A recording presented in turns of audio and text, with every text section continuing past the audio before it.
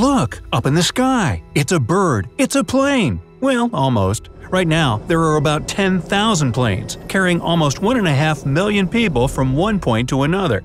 But once you're on the plane and look out the window, it seems as if your aircraft is the only one dashing across the sky. The sky may seem deserted, but it's just an illusion. Planes can't just fly wherever they want. They need to follow special routes.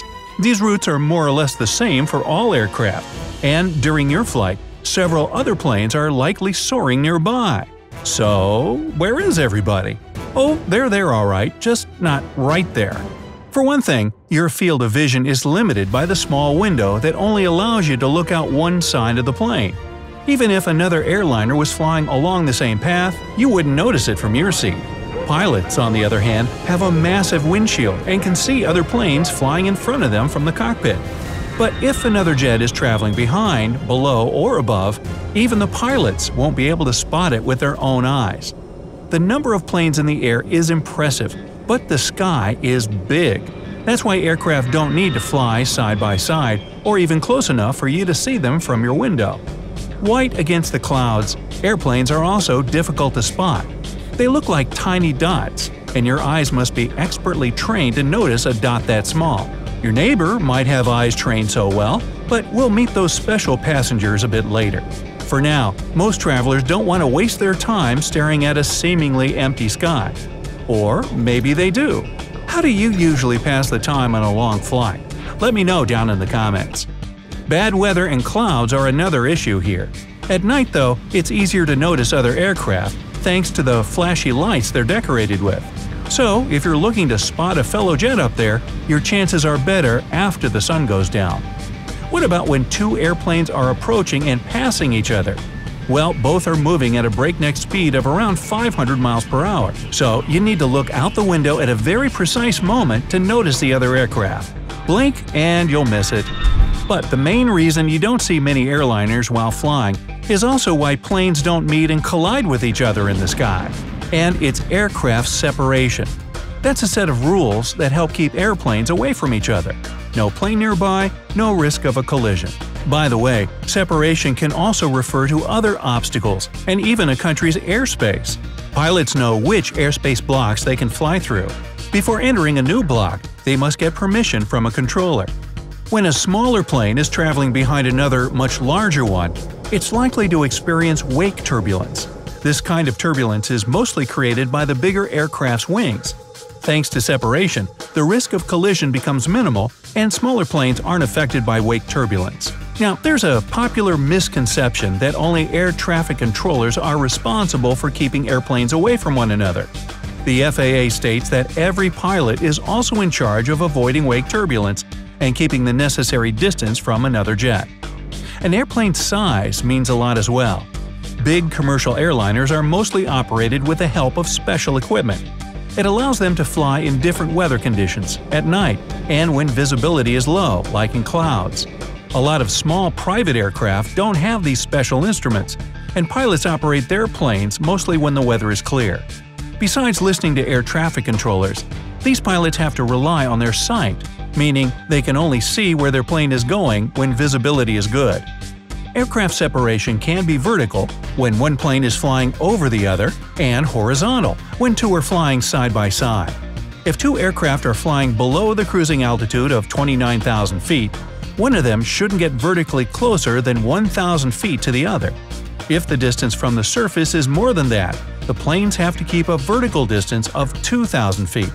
Pilots can only break this rule if there's a necessary horizontal separation between them.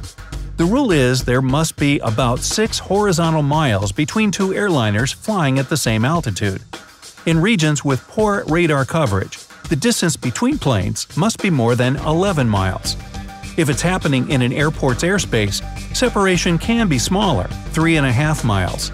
At the airport, for example, during taxiing, landing, or takeoff, airplanes get pretty close to one another. The main rule is to keep a safe distance between jets. Sounds like a lot to remember, I know, but don't worry, we have computers to help us with that.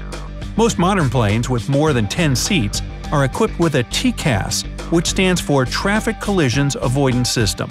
Its main task is to warn a pilot if another aircraft is coming close at the same altitude. The equipment calculates the time it'll take the other plane to get so close that a collision may happen.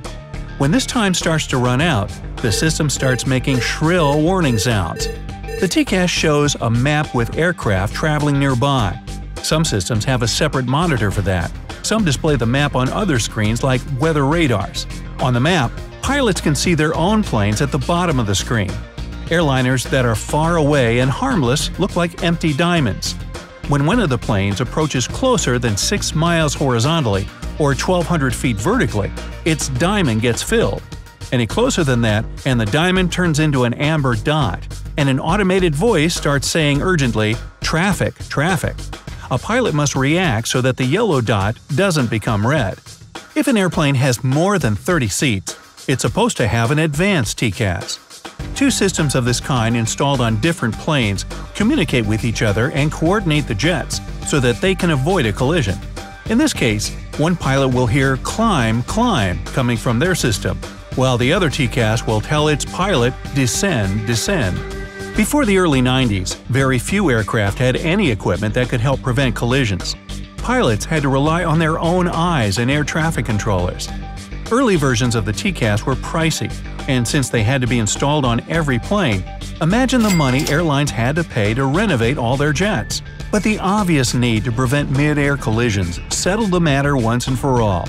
Every plane needed a TCAS, whatever the cost.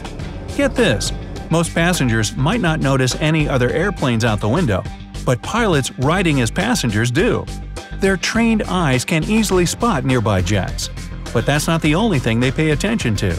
If their view isn't clear enough because of the ice that's accumulated on the window pane, it's a red flag. In cold weather, snow and ice are removed from an airplane before the flight. Then the aircraft gets coated with a special substance that prevents ice buildup when the plane's in the air. This substance works for some time, but several hours into your flight, you may notice that your window is covered with a light layer of frost again. That's normal, since the temperatures outside your plane are freezing. But if there's a thick coat of ice covering the window panes, it could mean that the engines aren't generating enough heat. An airplane covered with ice may have serious flying and landing problems. The ice disrupts the smooth airflow and reduces the lift that keeps a plane in the air. So, if you can't see other jets in the sky because of the thick ice on your window, it's something worth mentioning to the crew. But they probably already know and have started taking the necessary steps to keep you and everybody else on board safe. By the way, I heard that pilots are trying to get another system in their flight decks called an ECOF. That stands for Empty Coffee Avoidance System. Yep, if their coffee cups get too low, the alert sounds "refill, refill." Hey, if you learned something new today, then give the video a like and share it with a friend, even that bad joke. And here are some other videos I think you'll enjoy. Just click to the left or right, and remember, stay on the bright side of life.